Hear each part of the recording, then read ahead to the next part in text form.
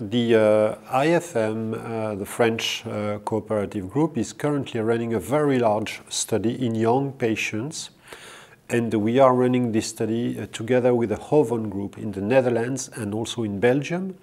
We are going to enroll more than 1,000 patients, young patients, frontline treatment, with the prospective comparison of VTD, so a triplet induction with Bortezomib, Thalidomide, Dexamethasone, followed by stem cell transplantation, followed by 2 cycles of consolidation with VTD, so VTD, auto-VTD, plus or minus Daratumumab.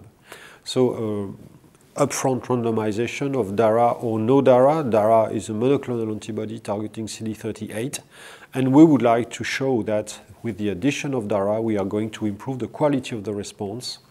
And the primary endpoint of the study is the stringent CR rate following consolidation. So VTD, auto, VTD, primary endpoint, stringent CR, plus or minus Daratumumab. And then within this same study, the Cassiopeia study, that's the name of the study, we are going to have a second randomization of Dara maintenance during 2 years versus no maintenance with Dara. So the goal of this study that I have the privilege to share is to demonstrate that the addition of Dara will increase the quality of the response and therefore increase the progression-free survival, but also that Dara could be an important drug in the maintenance setting as well. So this study is the pivotal study for the approval of Dara in the context of stem cell transplantation.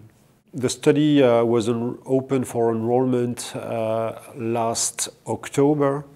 We are now April 2016. We have already enrolled 300 patients, and the study will be closed for enrollment Q1 2017. So in, well, let's say 9 months from now. So we have to wait, of course.